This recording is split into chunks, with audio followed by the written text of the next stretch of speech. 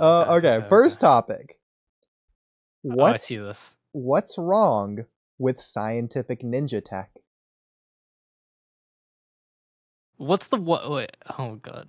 Because you said this in a video once. So I I'm was just like, I'm reading everything. Yeah, I think I've said this multiple times that I don't like scientific ninja tech. exactly, I just don't like yeah. it. Yeah. Okay. Well, Like I like. Okay, this might be a long answer, but it's not really a long answer. I'm just like a stereotypical hater, and like I like Naruto. I love Boruto. Don't get me wrong. I don't like the tech. A lot of it, some of it I can get around, like the Kawaki stuff and like the Delta. That stuff I like how they're like those things. But I don't like when Katasuke, the scientific guy, came out with the Iron Man suit. I didn't like that because I didn't feel like he deserved the power he was using. Granted, like you can make the same argument.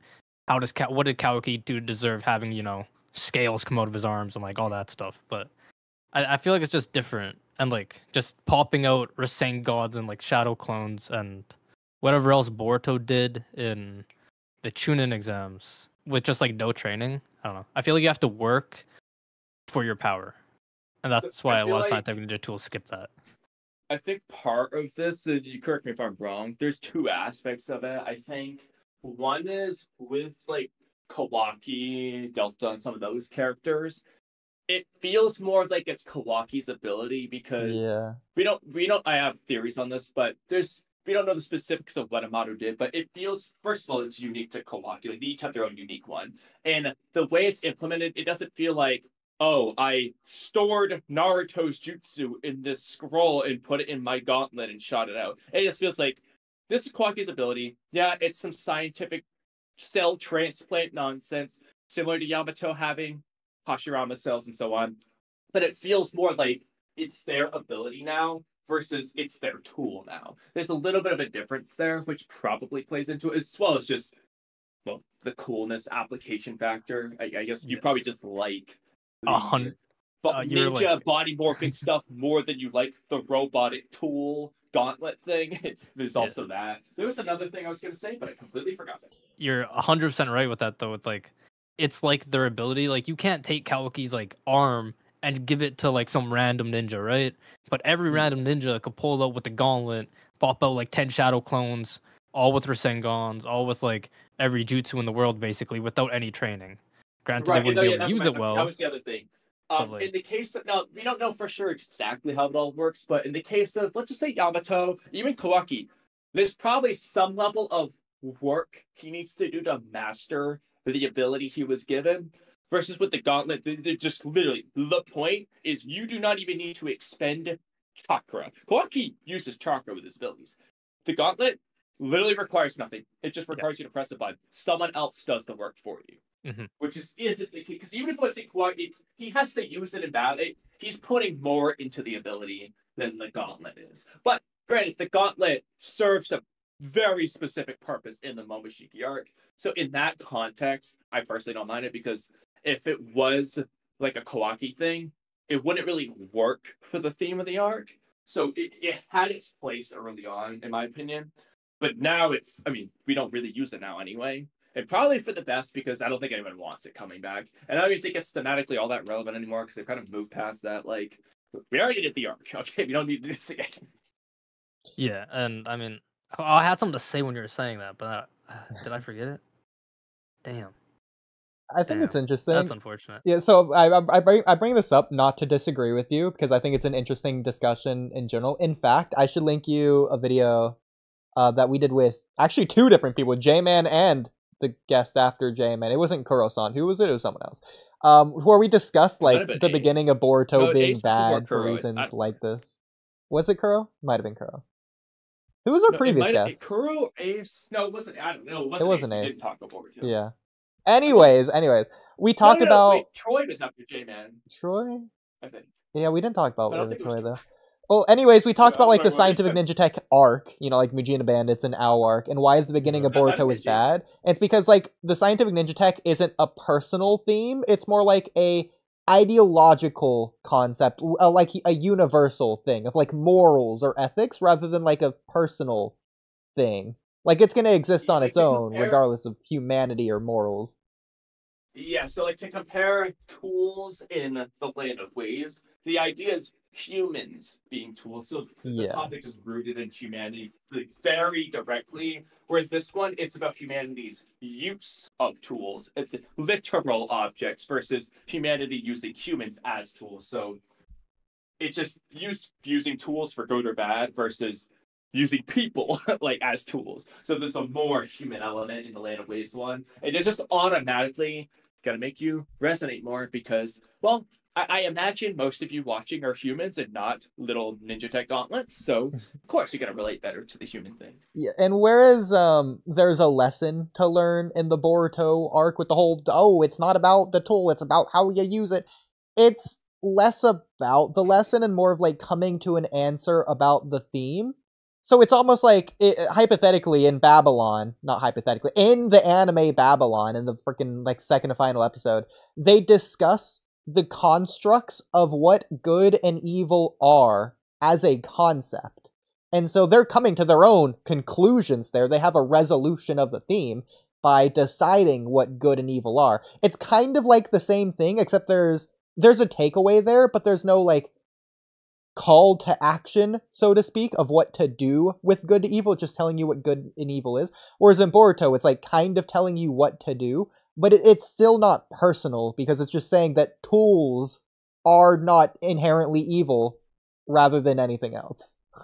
I guess. And personally, the most resonant aspect of the Owl arc is it's not really the Ninja Tech part, it's just going back to the Land of Waves with the missile. Owl was doing the whole I am a tool thing, and in the end he chooses to be a ninja, he chooses to be human thing. See, that for me was the standout of the arc thematically, but I mean that's basically Naruto Land of Waves all over again, which makes sense. Owl's from the Bloodless Village, okay. You've got Samu's voice actor, so totally understand. But that's really the thing that catches my eye. It's not, the ninja tools, it's out being a tool. Yeah.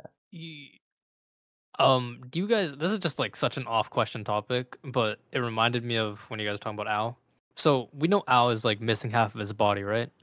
Mhm. Do you think he was stronger in Shippuden with the Byakugan, or is he stronger now in Boruto? Undoubtedly now. It's not even close. Okay, Bro's okay, okay. freaking I was I would remember it. I held the other opinion. I held the other opinion. Oh, why? I'm curious. He was That he stronger. he's missing half of his body, so that's half of his chakra network gone.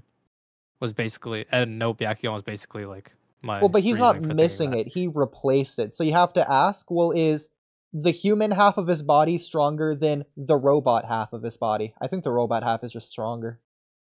And you look like someone like Byakugan. Delta, But who's fully the robot. this is when I Doesn't make first sense. started watching and reading Boruto, though. So Okay, I was like, dude, Al sucks. I was like, he's missing half his chakra network, dude. The guy's dust. And I just never thought about it after that. I don't know. It just reminded me. But again, Scientific No, Ninja Tech, Al they're not definitely using was chakra. stronger, but he wasn't as strong as he could have been because he chose to only use the science part of him rather than using all of himself, which would incorporate both. And that would have been like by far the strongest Al if he just used both elements. But Yeah. he chose to specifically not use his human side. He But was even only a then, ninja in Chakra his death. cyborg side was stronger if he was just one Why you versus the ask? other. Yeah. Okay. Unlike Boruto, he used both. Through Mitsuki, technically. But so I think another aspect of this, basically kind of rewording what you were saying, but there's also a difference between like having a character that we know has an arsenal and then them using scientific ninja tech when they don't need to, compared to someone like a Kawaki or a Delta, whose introduction is using scientific ninja tech. So in a way, our brain is automatically associating that with their arsenal. As well as the fact that it's literally an augmentation, like internally in their body or a part of their body, rather than like an external thing that they could like equip or unequip at any time. I think both of those factors. Because that's what I was saying, but it feels like it's a part of them because, well, it literally is now. Yeah. It was transplanted into their body. So, like, that is Kawaki's body versus Kawaki wearing an Iron Man suit. Yeah. The Iron Man suit. But Kawaki is always that, whereas Katasuke isn't. He's only that when he's in the jumpsuit. I think the Delta versus Naruto fight is a really interesting continuation of the theme, going based off of the Boruto versus Ao fight, to where Ao is embracing only the scientific side, but half of his body is still human. He is still half ninja. He's just not using the ninja side, or he's purposefully ignoring it, selectively ignoring it. Unlike someone like a Delta, who never was a ninja or human in the first place. You could say, yeah, Akabe, but this is like a robotic-built clone in the first place, to where they're just not human in essence in there at all. So, unless you want to say Akabe's data is in there, but it's whatever. And then, like, with the case of Boro, he's not, like, out and ignoring all of his human ninjutsu and all that stuff, but he is specifically over-relying on the ninja tech and being arrogant about it, too. He's going out of his way, basically, to flex his ninja tech, and that leads to his downfall in his case. Well, I think the point of the Delta fight... The point of the Delta fight is to show that ninja tech is a complement to ninja, rather than a supplement, which wasn't shown in the Ao fight, which shows the combination of both is stronger than one or the other. Because, again, Ao was half and half, and then Boruto beat him by using both halves instead of just one halves, whereas Naruto never used science as a half, or technically he used science against Delta, if you want to word it like that. But in my opinion... Well, what he did is he took advantage of weaknesses of technology that humans don't have. But he did it being a ninja, though. So, unlike the Boruto fight where he used both, Naruto versus Delta was purely ninja versus purely scientific ninja tools to show the result of that. So Naruto won exclusively being a ninja without using scientific ninja tech, which shows that ninja-ness is stronger than scientific ninja tech, meaning that ninjas don't have to rely on scientific ninja tech, even if it makes them stronger. They're still better than tech. And then with Boru's case, well, he is a little bit of both. He's just relying too much on the ninja tech, whereas obviously the Team 7 side was only using ninja tactic. So they're proving, though, that, like, because they're using more ninja-ness, it's better than using more ninja techness. Yes. Because we know through the first arc that, like, the ninja tech, if you rely on it, it can stunt your growth as a ninja. So you'll get a short-term, like, power spike, but in the long term, you'll end up being weaker because you're relying on one thing rather than being able to be capable in multiple facets, which is what happened with Ao. Yeah. It's almost, in a funny way, aside from Momoshiki being the foil for Boruto, it's almost like Ao is the Obito to Naruto. Ao is what would have happened if Boruto went down the wrong path and stayed on that path. He's the end result of the dark version of Boruto. Yeah, I mean, so is Momoshiki. He was. Except Ao's more like the literal, because it's ninja tech. Momoshiki's more like the idea. Yeah, but Momoshiki never relied on something else. Like, he never was anything else in the first place. Momoshiki's more like Delta in that regard. Yeah, like the point is, if Boruto chose to rely...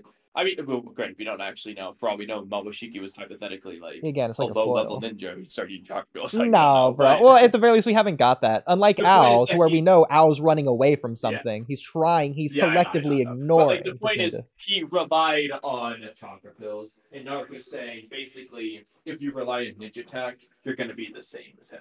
Obviously, Boruto has the ninja starting point that Momoshiki may or may not have, but it's the similar end result. Well, but you mean that, like, Ao isn't using his human side, so... Yeah, so Naruto's not saying that you'll inevitably eventually end up like Momoshiki. He's saying if you do this, you are like Momoshiki now. Unlike Ao, that would be the conclusion, the resolution of Boruto being like Momoshiki. If he continues down the path, that's the end path, the end result. I mean, maybe. What there other are differences? Some other differences, though. I mean, just getting really specific. Like, this is a point in the Momoshiki arc that isn't in the Ao arc, but Momoshiki's ability is to basically use other people's jutsu and consume other people's power. What's the ninja tech do? The exact same thing. It takes their chakra, it uses their jutsu for you. It's like the same thing. Yeah, but that's just that specific scientific ninja tech. That's it's not about that one in particular. It's about tech in general. Yeah. Yeah. But anyway, moving on from okay, one more thing on Scientific Ninja Tech. So I will say, so despite everything I've said, it sounds like I agree with you, Miso. There is one aspect of this where I do disagree, and the fact that I think I actually think it's cool. I like Scientific Ninja Tech that just anyone can use anyone's power, because it feels like Pokemon in that case. Like, Boruto could just be fighting out in the grass one day and encounter suddenly, oh, it's a Cloud Ninja. And then, oh, the Cloud Ninja used Rasengan. Boruto got hurt 18 health points. Like, I just think that's a cool factor that anyone can have anything at any time. It's about, again, because it's about how you use it, not what you have.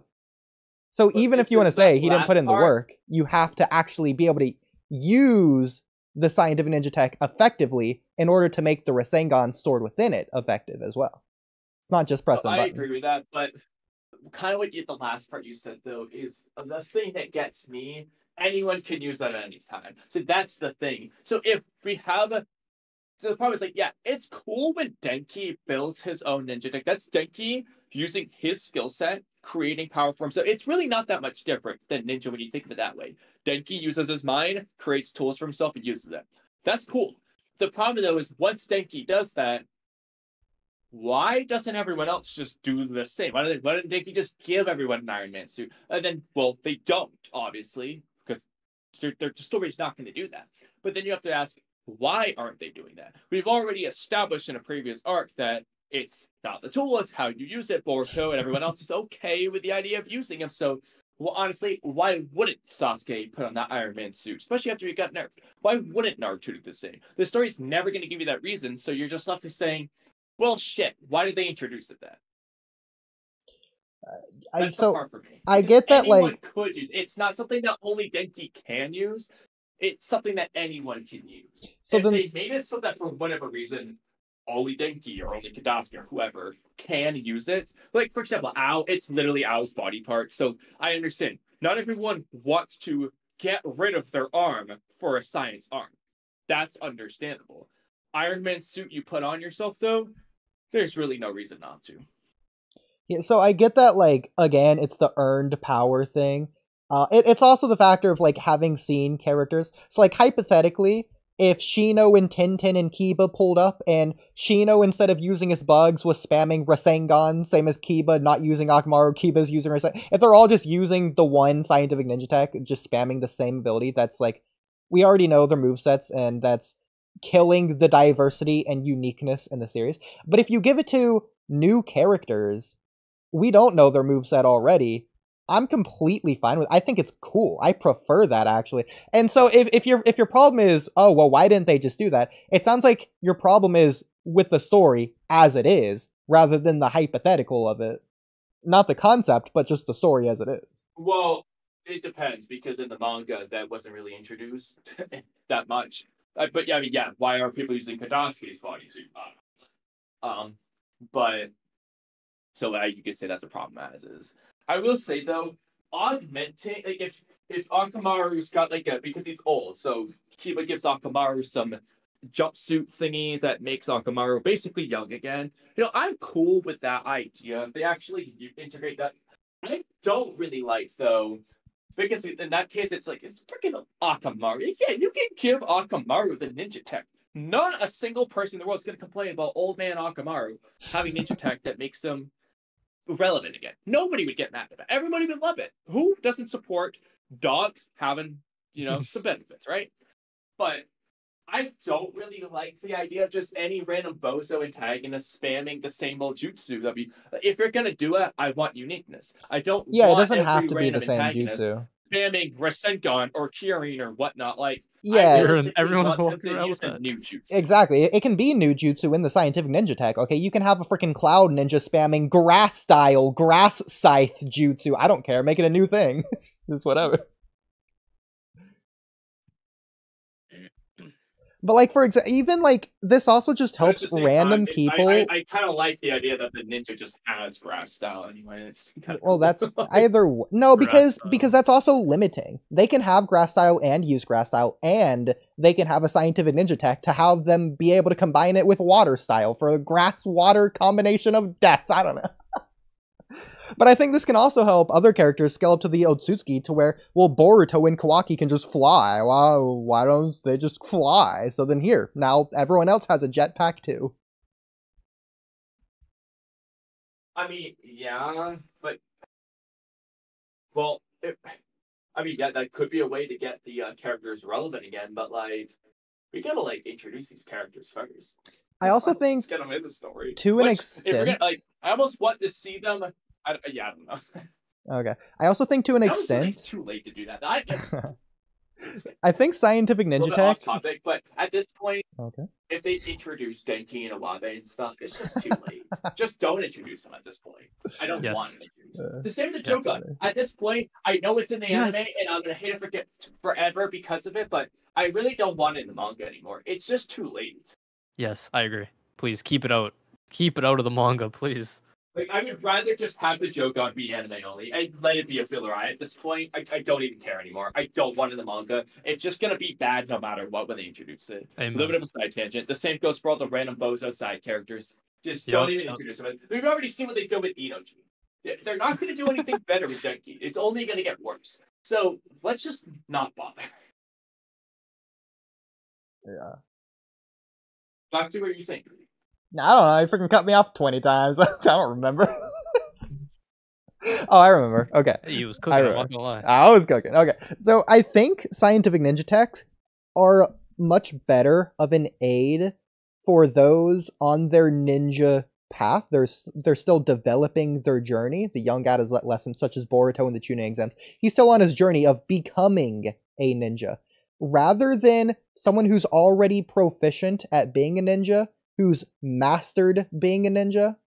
Like, yes, it helps Naruto, but Naruto doesn't need the help, and he doesn't get nearly the same amount of boost as someone else would. Because I feel like the ninja tech, they're better at supplementing growth than they are at supplementing power. So Boruto can become a ninja faster using scientific ninja tech, and he can be it better. But I feel like the point is about becoming it faster. Like, yes, again, Naruto's using his scientific ninja hand, and it's helping him in combat. It absorbed Boruto's water style, or whatever. But I feel like Naruto doesn't... It's so... I almost see scientific ninja tech as like... What is it, like a tricycle wheels? It's like the training wheels. They're kind of like training wheels. Sure, they can help a master biker, but the master biker... They're not really gonna do anything that the master biker couldn't do on its own anyways. Sure, it can help the master bikers, make them ride faster or balance better or whatever in a marathon. But he doesn't need it, and it's not really going to do anything. Unlike a freaking 3-year-old toddler who's riding a bike for the first time. Yeah, they almost need it at that point. That's kind of the way I see it. The other aspect, which is a big focus in the middle of the arc when Boruto kind of starts to come around to ninja tech, is honestly, it's most useful for prosthetics. The people, the guy who lost his leg would benefit from the prosthetic leg. The injured dog would benefit from the prosthetic leg, and someone who's missing half his body is obviously going to benefit from the replacement mechanical parts. But it's like, oh yeah, Naruto has another arm anyway.